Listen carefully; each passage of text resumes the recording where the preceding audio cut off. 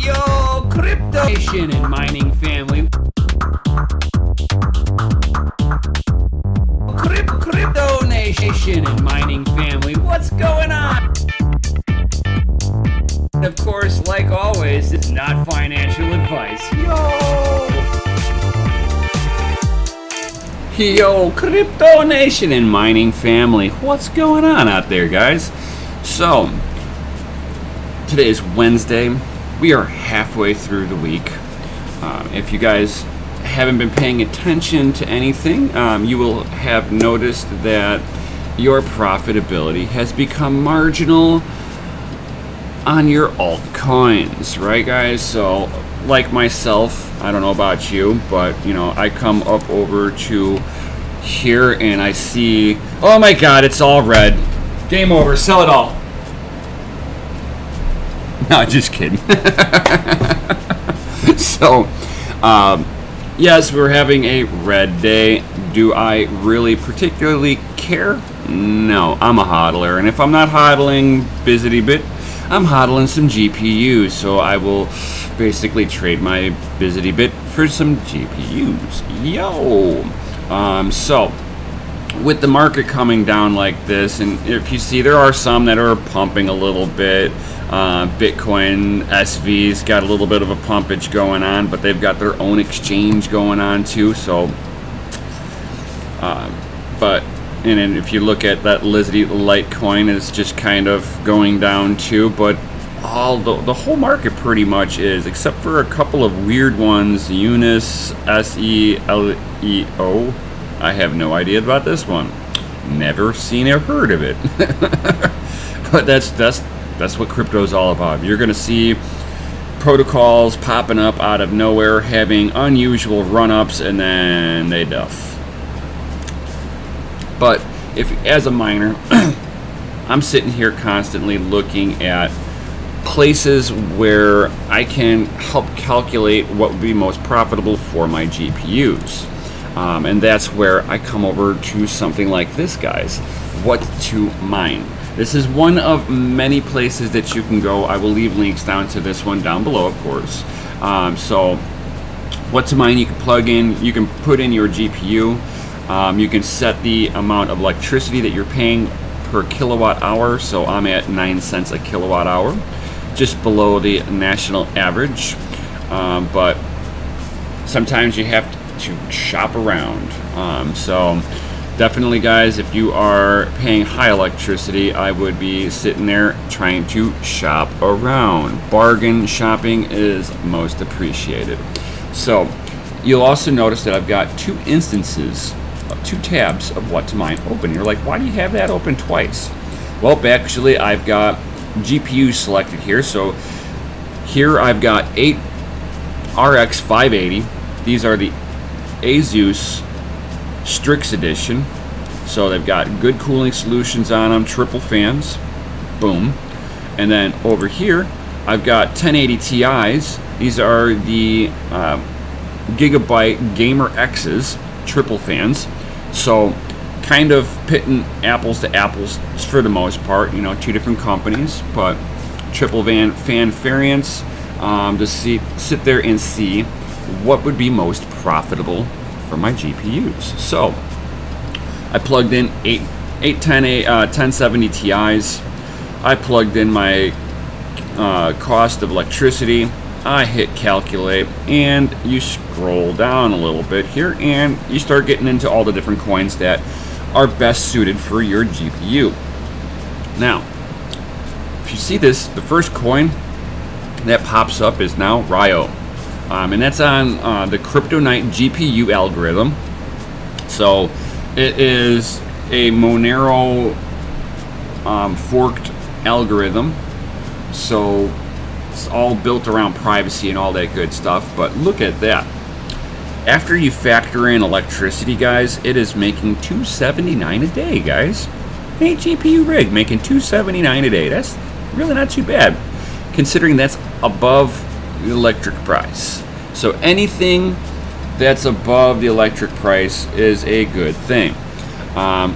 You know, a Satoshi earned today was more Satoshis you earned than you had yesterday. That's just my viewpoint on it. So here it is. It's time for testing. Yo! So then I come up over onto my RX 580s, and you scroll down, and you'll notice that to this day, Ethereum Classic, and mining Ethereum or Ethereum Classic on NiceHash is some of the more profitable ways of doing this. Now, this is actually a really good one. The trail ends here. Just a little side note, guys. Just a little one. So, if you see here, if I mine directly Ethereum and Ethereum Classic, this is for all of you people out there that are mining off of NiceHash, and you're like, I'm not worried about it. Not worried about it. Don't care. I'm just going to leave it on NiceHash, and I'm going to just forget about it. It's just going to mine away. Well, here we go. So Ethereum and Ethereum Classic, if I mine them directly with an 8 GPU rig, I make $1.45 a day. Not bad, right? You go on to NiceHash, with all their fees, their conversions, all that stuff, you're now getting paid $1.35 in Bizzity Bit. Now, granted, you're making Bitcoin. You're not having to convert your Ethereum or Ethereum Classic into Bitcoin. It's just automatically given to you. But you're losing 10 cents in the process. If I convert it manually, I'm not going to lose 10 cents. I'm going to lose a little bit through the miner fee, but not 10 cents. No, to me, that's not acceptable. If you're scaling up and you have a lot of GPUs, 10 cents here, 10 cents there, $1 here, $1 there, it adds up. You got to think of this like a business, guys. So if you're sitting there leaving 10 cents on the table every time you walked away, that would be like sitting there and giving a tip to every single person you ever encounter in your life. You are not going to make it very far. That's just my opinion. So definitely got to sit there and think about where you are mining to, guys. If you are not technically savvy, where mining to NiceHash is the best option for you because you've got a PC, but you don't know how to set the configuration files, this, that, and the other, definitely, go on to NiceHash. It will be a easy way for you to set up. A good way for a beginner to start. For the people who are above the beginners, you can see here, clear as day, there is a difference between NiceHash and mining directly to your own wallet. So, there you go for that. But getting back on topic here, for my 580s, it says that Ethereum and Ethereum Classic are more profitable than if I were to come down and try to mine on that Kryptonite GPU for Ryo coin. Not Rito coin, Ryo. So on Ryo coin with 8 GPUs after electric, so it's not losing money, but it's only making 50 cents a day. So you come up over here and you can sit there and search it out yourself if you'd like to. Ryo currency, here we go, and you can see what it's trading for right now. It's less than 4 cents, so it's not like a huge, you're gonna make it rich, get rich off of it. But what's nice about it is that the network difficulty is low enough that you should be able to get some coinage off of this. And then you could also, I always suggest people to, if you're going to mine something speculatively, at least pop up onto their website, see what it's all about. What are they doing? What are they all, do they have a white paper? I hate lights. Oh my God, they got a dark theme on here. Oh, it's so much better. That screen was super bright. First thing in the morning, white light. Oh. But yeah, so they're talking about complete privacy coin, decentralization, anonymous, fungibility, easy to use. Their wallet was super simple to download, install. Took 12 hours for it to sync up. After that, it was pretty much easy to go. This is not a core QT wallet, guys. That is one issue that I have with this coin so far. I have the same issue with Grin and Beam for not having core QT wallets.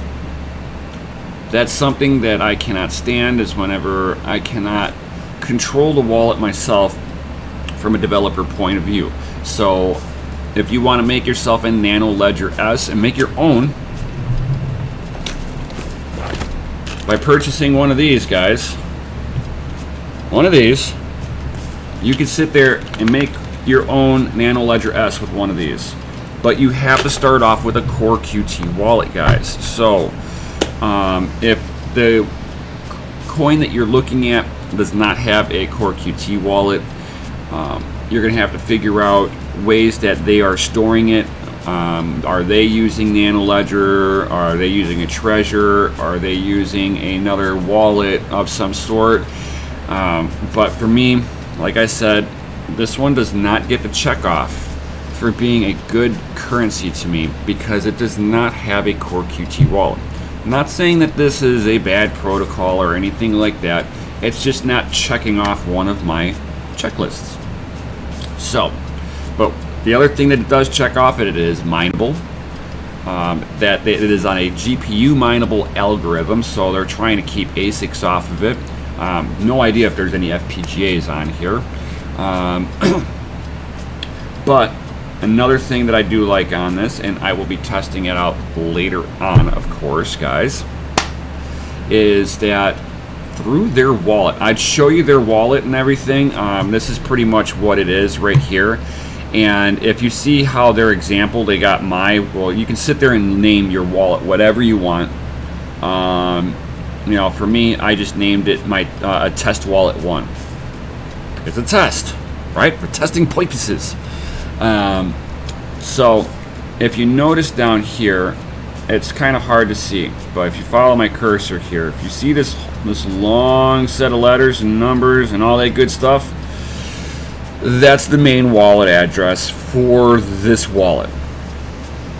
I don't feel like showing my wallet address off, even though it's public information, blah, blah, blah, blah, blah.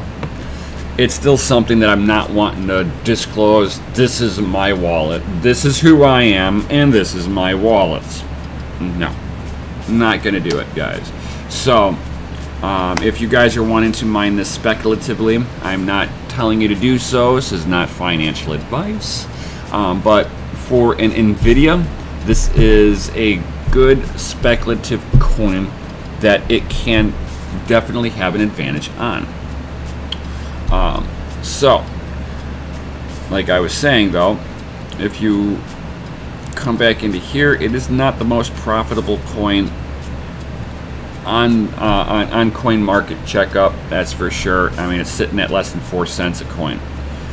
You come over to here, and it's saying that I should only be making like 50 cents a day off of my my AMD rig. Not the best, right? I'd be doing so much better if I was just doing it with my NVIDIA rig. Now, I know the NVIDIA rig should be able to do this very well, but I wanted to test out because of the fact that it is a Monero forked algorithm. I was seeing it how well the AMD would do on it first. You know, all that testing purposes. So I was going to do 24 hours of it mining with an AMD card. And then tonight I'm going to switch over and I'm going to put my NVIDIA rig on there, and we're going to see what the difference between the two are going to be on this. I mean, this is how you do a heads-up comparison. Which one really does perform better, and then just to top it all off, I'll be able to see how far off what to mine thinks it really is going to be, how profitable it is right now. So if I can get 24 hours on each, yo, check it out. So definitely stay tuned for all of that. And as you can see here, I've got my AMD on here, and it's using XMR stack. So it is, you know, you can tell everything says that this is a Monero fork. My hash rate off of my my RX cards are that of as if it was mining on Monero itself. So boom, I'm able to do everything like it's Monero, including having my CPU mine on there. So if you see the top bar here, this is my GPUs. These are the RX 580s on here, and they're getting 777.8 kilohashes a pop. And it fluctuates a little bit around. But then you see this one, and it's got an error on it. Why does it have an error? I'll get to it in a second. So this is my CPU, but not just any CPU, guys. Dude, guys, check it out. That CPU is an AMD Athlon 2 4-core processor. This CPU is 13 years old. Dude, 13 years old. It was made before Bitcoin, guys. This thing doesn't have the fan output on there. I don't have like the world's best fan on there, but I got a big cooler on it. It's like a big stupid cooler. Almost don't even need the fan that's sitting on there. That's how cool this cooler keeps the CPU itself. So it's got a 3-prong fan on there, so it doesn't know what the RPMs of my fan is. So that's why it's got an error on there. But dude, check it out. A 13-year-old CPU is getting 2.82 hash a second on Kryptonite GPU. Now you notice that it says Kryptonite GPU on the miner side from the mining pool. I have it on the CPU side of Kryptonite GPU. I know it sounds confusing. But they have it split up to be GPUs here and CPUs go over here, and they're mining on the same algorithm, but they're not directly competing with each other. So the difficulty rating on the CPU side will be a little less than it will be on the GPU side, just to keep fair mining, guys. I don't know how fair it is, but they're trying to keep it to where you don't have a huge advantage from one versus the other, guys. So come 11 o'clock tonight, I'm going to be seeing how much this has mined away, guys. And your guys are wondering, well, what pool are you on? What pool are you on? So I came onto Rio Miner Rocks. So this is, just a small, one of the bigger mining pools. They had a bunch of people on there, and you can sit there and mining choices of 3 different ways. Okay, guys. So one, you got the more obvious way of doing it. You can solo mine, where you have your wallet and you have your miners, and you are mining to your wallet. Your wallet validates, and you get paid out when you hit a block. Then you can sit there and mine to a big pool. And what's nice about mining to a big pool is you're going to get payouts regularly. But your payouts are going to be smaller, because there's more people on there submitting shares. So your payouts as a smaller miner will also be smaller. As you start scaling up, you'll notice that on the bigger pools, you start taking a small advantage. So, and then the third way of doing it is you get yourself onto a small pool that's only got a few miners on there, and you try to either just submit hash rate with them, or you try to dominate that pool, where you become the #1 miner on that pool to get the most amount of payouts off of that smaller pool. Now, the smaller pools as a smaller miner is a dual-edged sword. So, as a smaller miner, you're going to have more rewards submitted on there, so when you get paid out, you're going to get paid out more. But, there's always that but. So, if you're on that smaller pool, and they don't hit a block for a few days, you're just going to have all these shares just racking up, so that when you do finally hit a block, you're going to get a good payout. But you might have more intervals between payouts on a smaller pool. So just kind of keep that in mind whenever you're choosing pools, big pool, small pool, or just solo mining, guys. And then, you know, it's like, so you could sit there and you can see that I've been mining on here since 11 o'clock last night. I've mined 19 Rio so far. Not bad. I don't know if it's good or bad at this point. Again, testing, guys. Testing. So, at 11 o'clock tonight, I'm going to stop mining on the AMD, and I'm going to hook up my NVIDIA rig, and we're going to see what the difference is, see which one outperformed the other, and by how much, and then compare it to what to mine, guys. So, yo, if you guys got any questions whatsoever about a Rio coin, setting it up, or anything like that, definitely drop some comments in down below. I will certainly get to you and help you out. Not an issue, guys. Yo. And if you guys are like wondering where you can get some cool swag, some good gear, definitely, guys, check out hotrodmining.com. There you can sit there and actually help support me. Yo. Boom. So from here, you can hop up on here. I've got some cool stuff, and I will be continuously adding to this. So this website is going to grow, guys. So I could do consultations. I've got mining gear. I've got clothing, apparel, guys.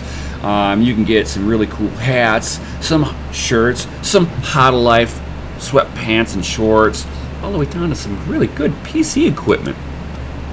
I mean, check all this stuff out. Delta fans, 120 millimeter fans, memory. Some of the stuff's a little pricey, but some of the stuff is priced just right. So definitely come in here, check this stuff out. Oh, and if you guys are wondering where to get some Arctic MX4, boom, right here on my website. I only use it myself, so it's not like I'm sitting here getting paid to endorse any of this stuff. I just use it, dude. So I hope that you guys found this video very informative. If you have any comments, questions, or anything like that, certainly drop them down in below, or hit me up in my Discord. Links are also down below, guys. All my links of every sort is always down below. And while you're down there, guys, definitely smash that Lizzie like button, subscribe, share these videos with at least one person, please. And with that, guys, like always, I will see your smiling faces on the next one. Later.